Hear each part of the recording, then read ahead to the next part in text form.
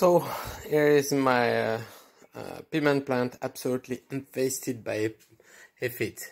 If you can see it, you see they're on the flowers, they're everywhere. You can see some shells of them. And why is it difficult to kill the aphids? Is because they stay just behind the leaves, so it's really difficult. You can see there, maybe.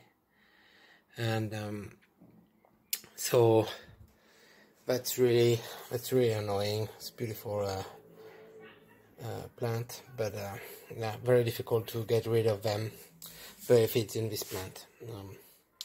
We will try to harvest the fruit and see if we can eat them. Don't think it's a really big problem, but yeah, we will have to get rid of this plant. It's absolutely not possible to continue with that.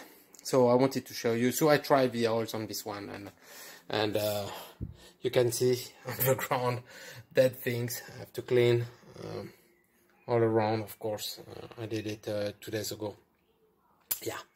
So I will show you my balcony, my salon, and that's the rest of my persil after the invasion of aphids again, and that's the rest also of my celery, and it grew back because I did the treatment 2 weeks ago, and it's much better now, but really not so good.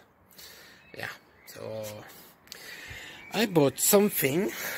It's a persil, and it's fresh. It has no aphids. Check it out. I can't show you because of course it's too difficult to film, but so far it's good. So I will put it close to the piment plant. I will do it right away.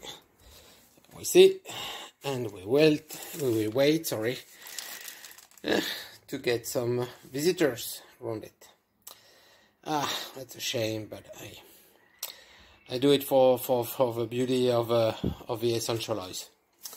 So let's see. I will wait one day. I think they will be covered with aphids, and then I will do the treatment. And let's see what will happen.